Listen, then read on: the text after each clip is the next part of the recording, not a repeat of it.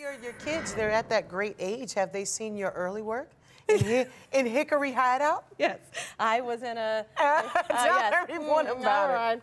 I grew up in Ohio, and I was on a local access television show called Hickory Hideout, in which I spoke to two puppets, Nutso and Shirley Squirrely. There was a clubhouse we all stayed in, and you'd knock on the door, and there'd be a little puppet called Know-It Owl.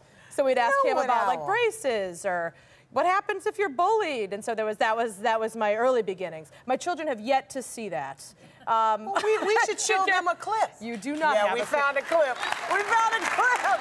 Let's take a look at Hickory. Hickory Hideout is just for kids. It's easy as can be. Tune in NBC. Every week there's a new adventure. So